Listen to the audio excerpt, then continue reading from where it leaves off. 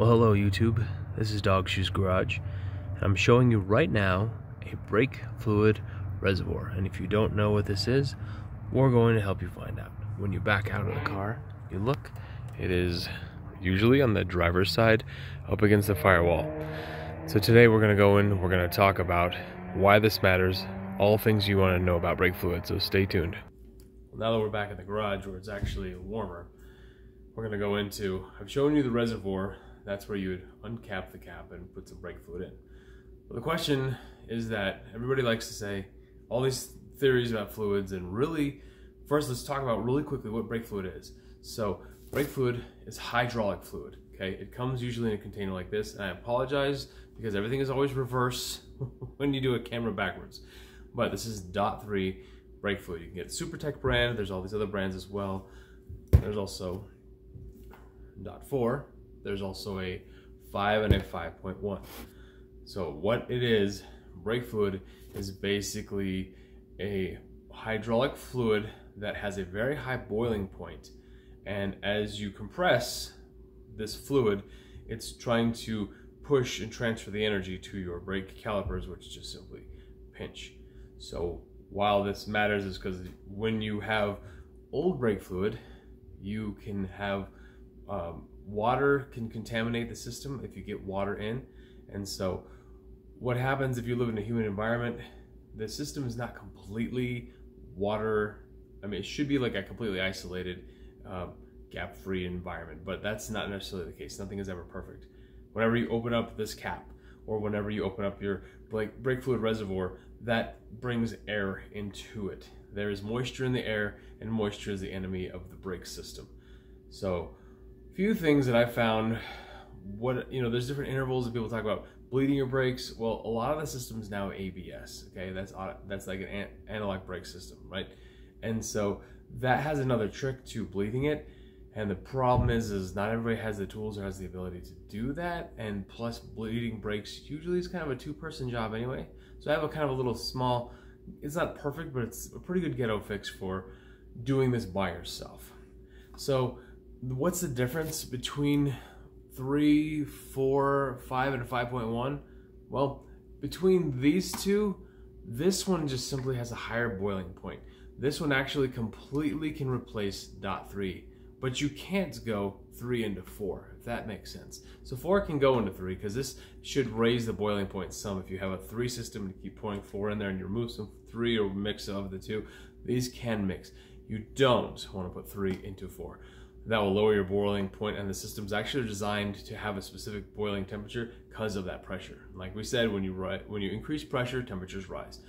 That said, I don't have any DOT5 because DOT5 is actually silicone based, and it is not, absolutely not something you could just pour into either of these two systems, okay? It will cause problems. And so 5.1 is kind of a different change, but again, most of these cars don't use those. So especially the older stuff that I work on, almost everything is 3. But I went ahead and bought 4 because my Pilot needs 4. So now when this one 3 runs out, I'll just continue to use 4 from then on. There's no reason not to. This one's a little bit more expensive than this, but it's brake fluid, okay? Now, speaking of brake fluid, one thing you've got to know is brake fluid is really, really bad on paint. And I mean bad. You leave this all over the hood of your car, come back in the morning, you can almost wipe your paint off. Very bad for paint. So I actually used this because I bought a motorcycle, and I poured some brake fluid on the gas tank because I was going to repaint it, and I want to remove the old the old paint from like the 70s. And so I wiped it on there, and then I kind of let it sit there for a while, and I rubbed it.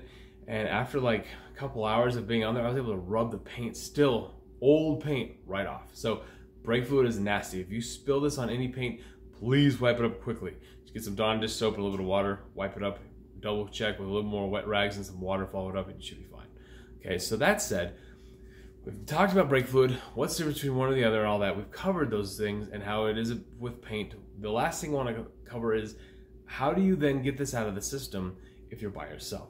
So what I like to do, first, there's this thing called a turkey baster. Now, if you have a wife, which is probably why you have one of these in the first place, because most guys just don't have a turkey baster laying around.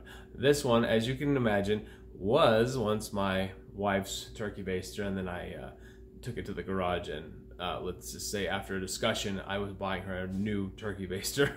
obviously this is a one-way trip. So there's a few things in the garage that I'm like, hey, I need that, so buy another one.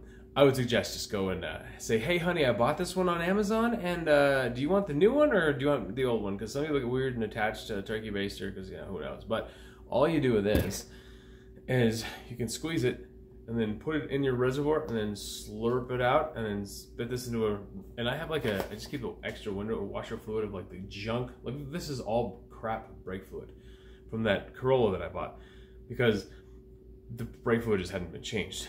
So there is a lot of fluid in the system, but just like any other fluid, it mixes together. And so if I suck out like whatever's in the reservoir, that's okay because I'm gonna pour it right back in. What you don't ever want to do is drain stuff out of the reservoir and then forget to fill it and push on your brakes, because then that'll introduce air into the lines and then you have to bleed the system.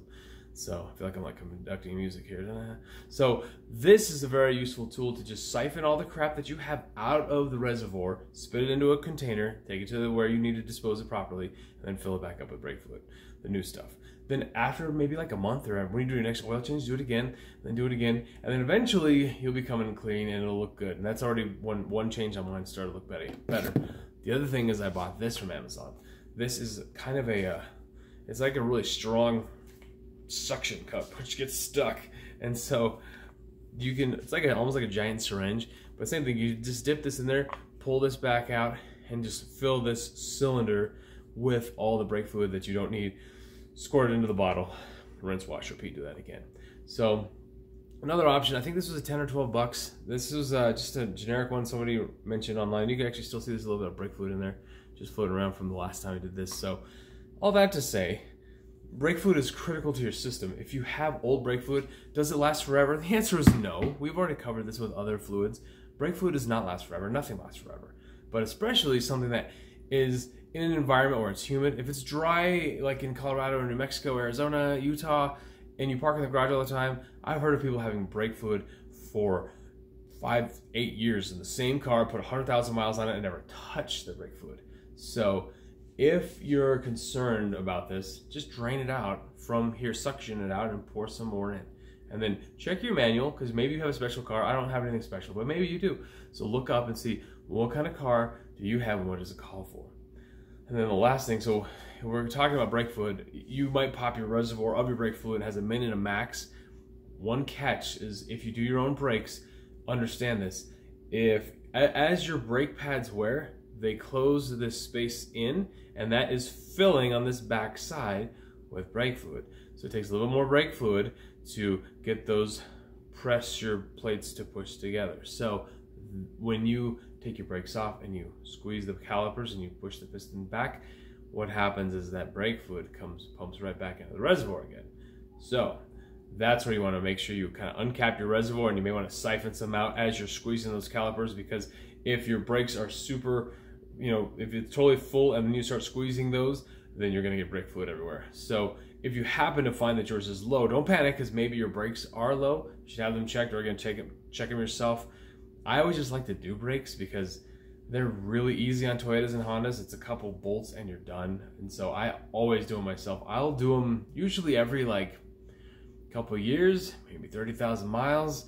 Sometimes if it's just, I'm like, oh, you know what, I haven't changed those brakes in a while. Or I drove the truck a bunch with the trailer on, and I was like, I just want to get some new brake pads. They're like 50 bucks.